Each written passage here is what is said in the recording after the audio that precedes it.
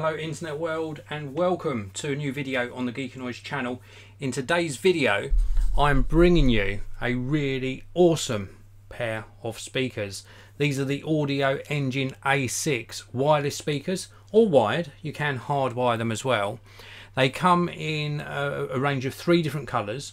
You can get them in like a black finish, a cherry red finish, and also this brown walnut finish, which happens to be my favourite of the 3.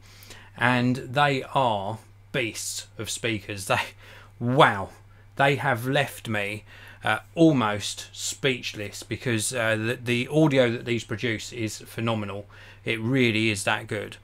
Now, before I show you the speakers themselves and run through all of the features, I want to let you know what else you get inside the box apart from the gorgeous speakers themselves. So you get this little piece of product literature.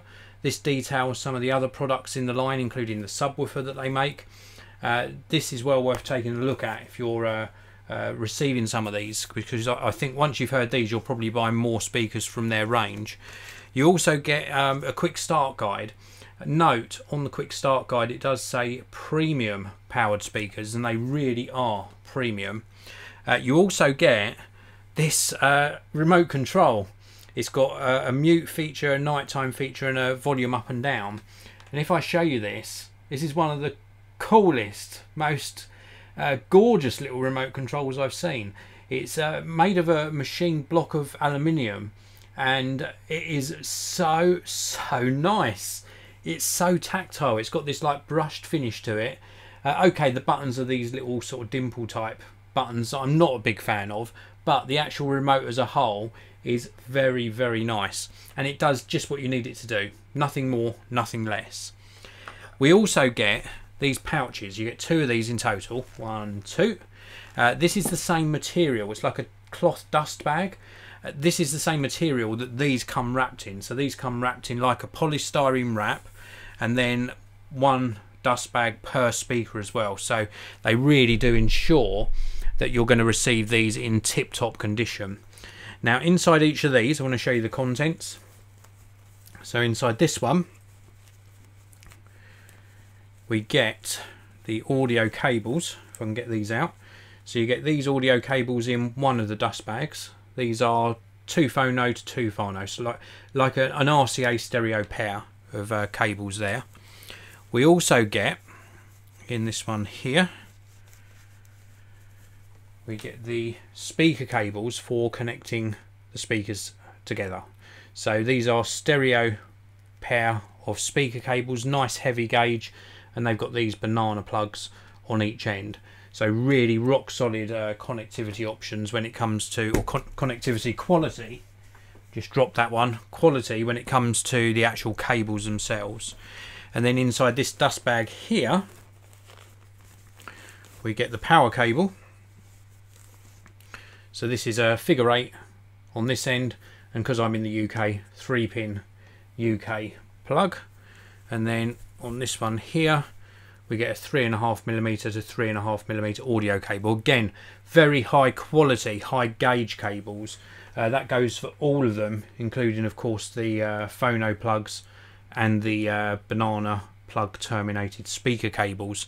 So really good range of cables to get you up and running. So don't forget, these are wireless speakers as well. So they're Bluetooth with aptX technology built in, so you can run them wired or wireless. So that is a very important factor. Now, before I show you the actual speakers themselves, this one in particular that houses the amplifier is extremely heavy, so bear with me while I pick it up. Before we do that, let's take a look over at some of the main features and specifications. So this is the AudioEngine website. You'll find a link to this down in the video description. So if you want to check this out for yourself, you can follow that link to this page. And this is the main features. So we've got built-in analog class A to B monoblock power amplifiers in here.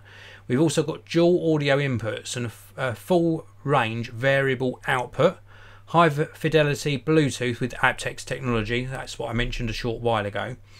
On one of the speakers, we've also got a 24-bit digital optical SPDIF input. On the front, so the actual drivers are 5.5-inch Kevlar woofers and 1-inch silk tweeters. They're hand-built cabinets, Very, very high grade cabinets on these, and a really nice finish to them as well. There's also detachable speaker grills on these as well, and threaded inserts on the bottom. So as well as like these rubberized foam pads on the bottom, if you're sitting them on a desk, you can also thread them onto speaker stands if you so wish. Passive crossovers with upgraded components and a solid aluminium remote control, which I showed you a short while ago. And these are the names of the finish options further down this page: satin black, cherry wood veneer, or the walnut wood veneer that I've got here. And they're made of MDF cabinets as well, 20mm thick MDF cabinets. So that's pretty much it on the features.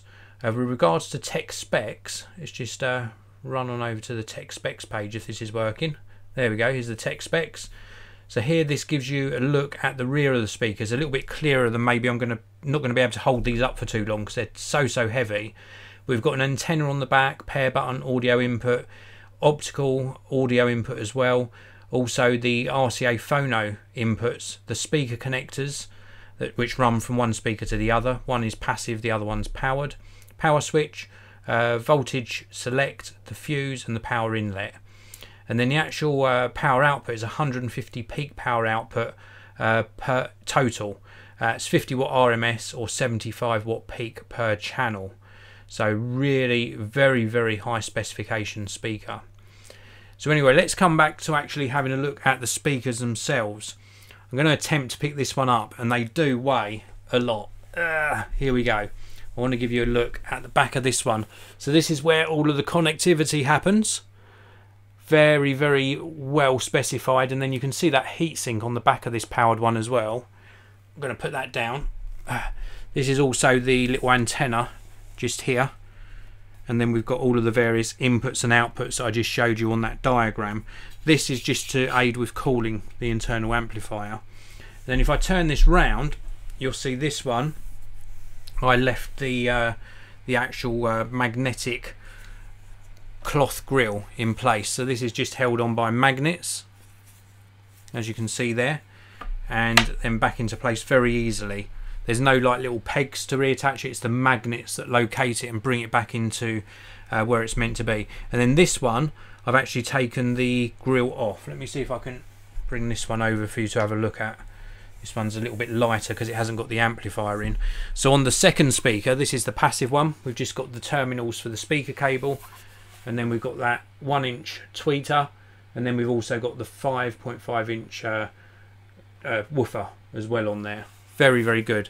Little bit of porting on the back, but really nice quality speakers. Very, very nice indeed.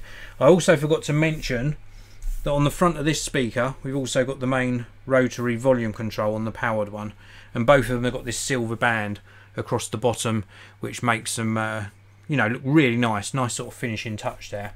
But the actual quality of the cabinet, it's 20mm thick, really nice walnut veneered finish on here as well. I have seen the black ones in person, they look really nice, it's like a silk black colour.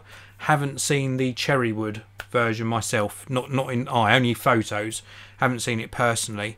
But these just look really stunning, really do look very, very nice on the desk. As you know, I've got a bamboo desk here in the editing room, but on any colour desk these would look very, very nice. Do take into account they are heavy, the footprint's not too big for the power that they output, but you know, it is quite a large footprint, so there are other models in the range if you need something a bit smaller. So anyway, before I come on to the actual audio quality, this is a live broadcast, so if you have tuned in live, thank you very, very much for tuning in live.